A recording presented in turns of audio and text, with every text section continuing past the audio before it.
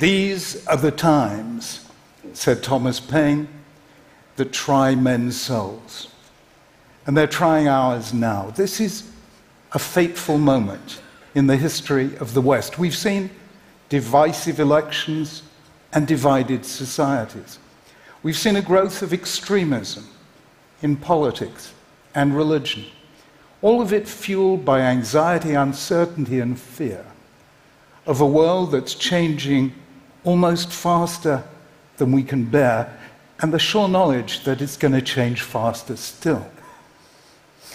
I have a friend in Washington. I asked him, what was it like being in America during the recent presidential election?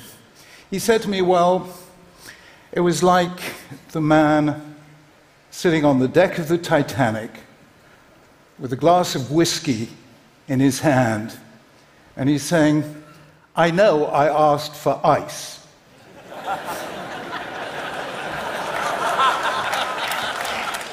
But this is ridiculous. So, is there something we can do, each of us, to be able to face the future without fear? I think there is.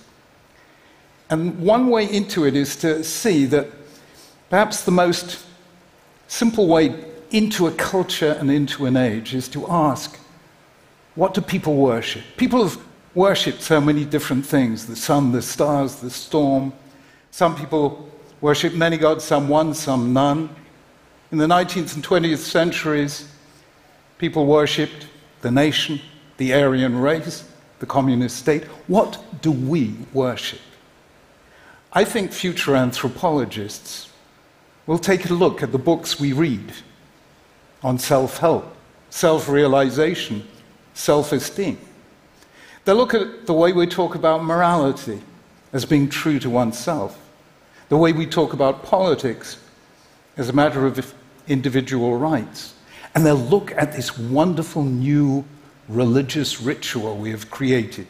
You know the one? Called the selfie. And I think they'll conclude that what we worship in our time is the self, the me, the I. And this is great. It's liberating, it's empowering, it's wonderful. But don't forget that biologically we're social animals. We spent most of our evolutionary history in small groups. We need those face-to-face interactions where we learn the choreography of altruism and where we create those spiritual goods like friendship and trust and loyalty and love that redeem our solitude. When we have too much of the I and too little of the we can find ourselves vulnerable, fearful, and alone. It was no accident that Sherry Turkle of MIT called the book she wrote on the impact of social media Alone Together. So I think the simplest way of safeguarding the future you is to strengthen the future us in 3 dimensions: the us of relationship, the us of identity, and the us of responsibility. So let me first take the us of relationship, and here, forgive me if I get personal. Once upon a time, a very long time ago, I was a 20-year-old undergraduate studying philosophy. I was into Nietzsche and Schopenhauer and Sartre and Camus.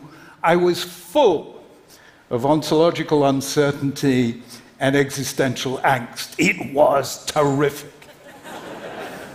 I was self-obsessed and thoroughly unpleasant to know, until one day I saw across the courtyard a girl who was everything that I wasn't.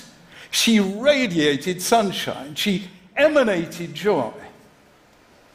I found out her name was Elaine. We met, we talked, we married, and 47 years, 3 children and 8 grandchildren later, I can safely say, was the best decision I ever took in my life, because it's the people not like us that make us grow.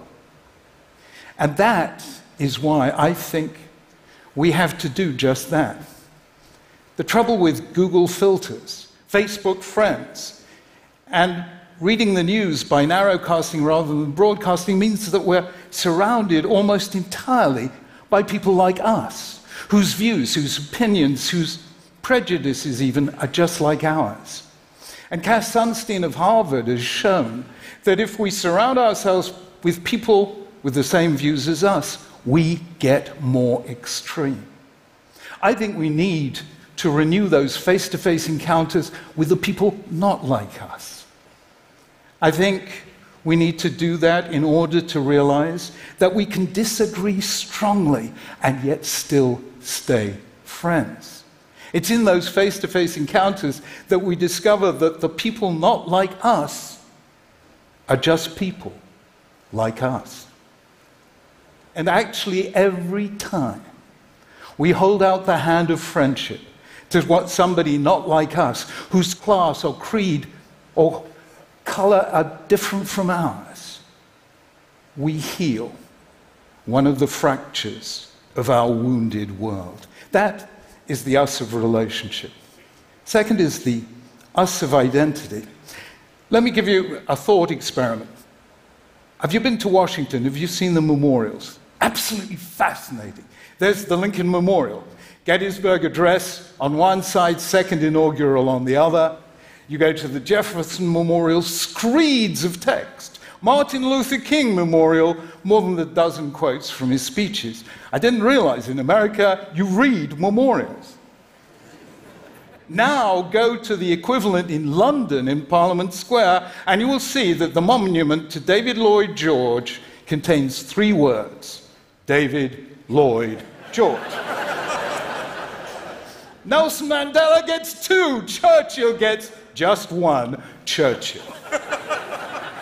Why the difference? I'll tell you why the difference. Because America was from the outset a nation of wave after wave of immigrants, so it had to create an identity, which it did by telling a story which you learned at school, you read on memorials, and you heard repeated in presidential inaugural addresses. Britain, until recently, wasn't a nation of immigrants, so it could take identity for granted.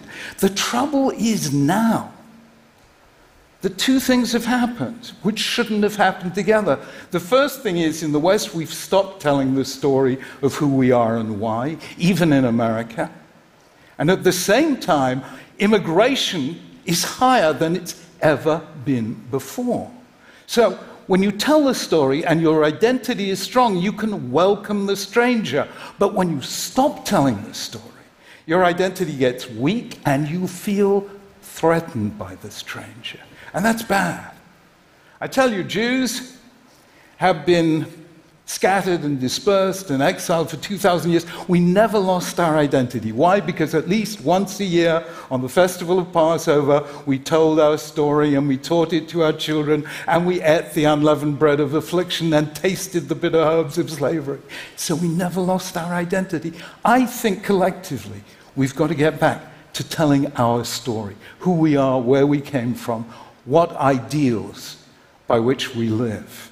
And if that happens, will become strong enough to welcome the stranger and say, come and share our lives, share our stories, share our aspirations and dreams. That is the us of identity. And finally, the us of responsibility. Do you know something?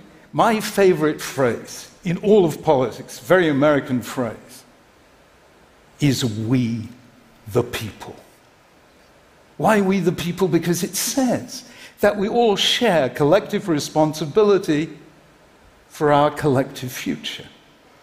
And that's how things really are and should be. Have you noticed how magical thinking has taken over our politics? So we say, all you've got to do is elect this strong leader, and he or she will solve all our problems for us. Believe me, that is magical thinking. And then we get the extremes, the far right, the far left, the extreme religious and the extreme anti-religious, the far right dreaming of a golden age that never was, the far left dreaming of a utopia that never will be, and the religious and anti-religious equally convinced that all it takes is God or the absence of God to save us from ourselves.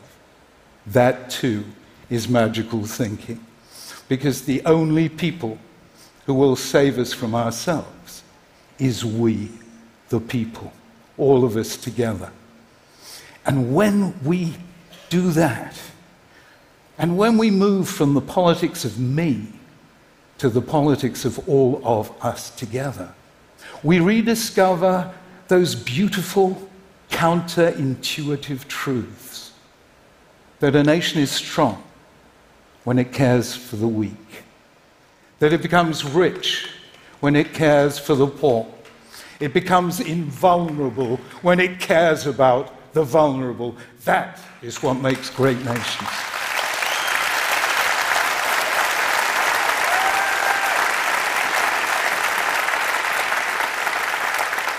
So here is my simple suggestion.